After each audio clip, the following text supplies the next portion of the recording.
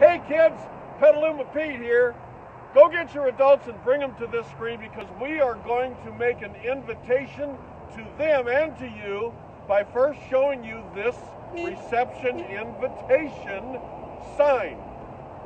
This sign is here to invite you and your adults to the first major artist reception of 2021.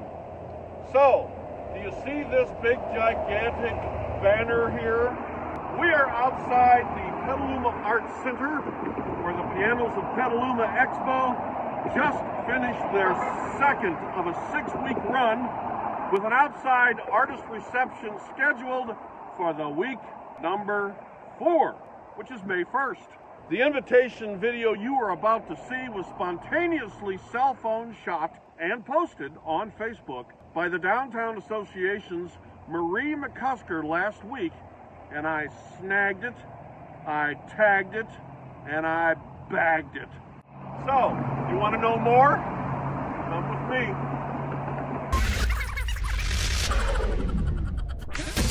Oh my goodness.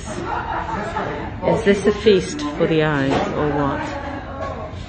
In 2007, 14 years ago, the first painted piano appeared on the streets of Petaluma, California, but it wasn't until 2011, 10 years ago, that local artists were recruited to paint more and more pianos sourced by Petaluma Pete.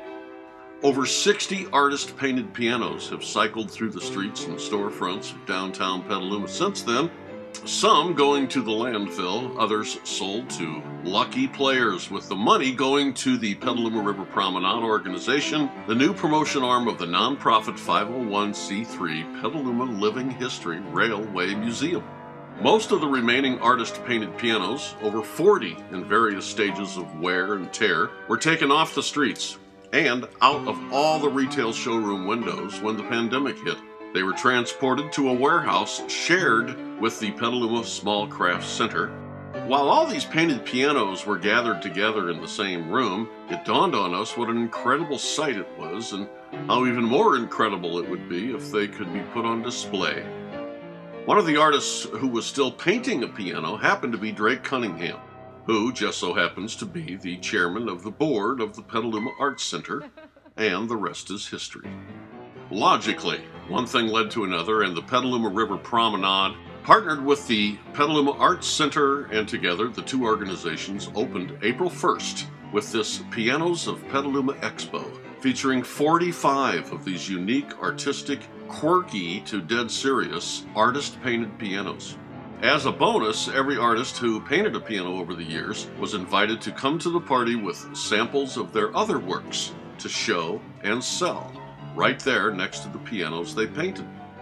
The end result is what you see here as Marie McCusker makes her way around the room and as Petaluma Pete bangs out the honky-tonk tunes on one of the longest suffering street pianos in the history of mankind.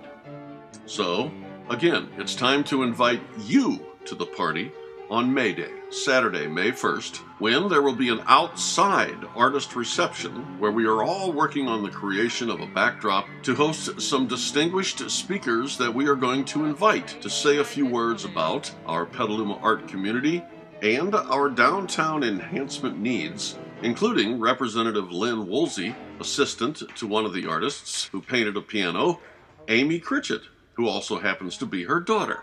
We also invited Petaluma Mayor Teresa Barrett, who said she'll make it if she can, and of course Petaluma Visitor Center and Petaluma Downtown Association Director Marie McCusker and Christopher Stevick, the inspiration for this Petaluma River Promenade Trolley Museum River Trestle Awareness Program in the first place, who will get up in front of the outside congregation to field any questions you may have about the Petaluma River Turning Basin Trestle renovation and how we can all pull together to make it happen.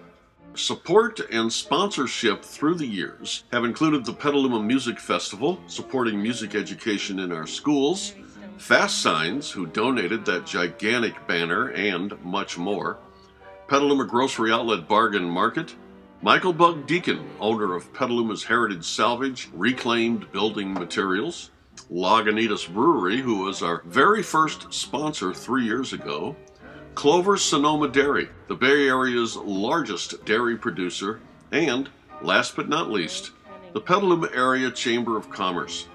They all contributed to the steady progress of the Petaluma River Promenade through the years to help keep the conversation alive about the need to restore our historic river-turning basin trestle.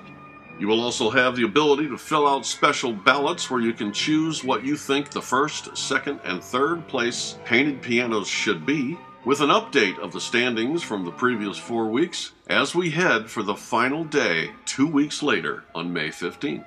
The pianos, by the way, are also for sale, with funds generated going directly to the Petaluma River Promenade Petaluma Trella Museum 501c3 nonprofit. We have done our research, and to our knowledge, there has never been an arts exhibit event like this one anywhere, ever. So join us on May 1st, and if you can't make it then, come on down to the Arts Center any Friday and Saturday up to May 15th. Either way, we'll see you there. Don't miss this one. This is something else. This is beautiful. And I don't know I could do with some fun, and this has certainly brightened my day, or probably even my week at this point, I think. And the amount of hard work that's gone into this is unbelievable. Feast for the eyes, and certainly does something for the soul. Thank you, Petaluma Pete and the Petaluma Art Centre, and for all you wonderful, wonderful artists that created these pianos. Come down here and sign this piano. You get to sign, say you've been here. Okay, that's all from me. See you soon.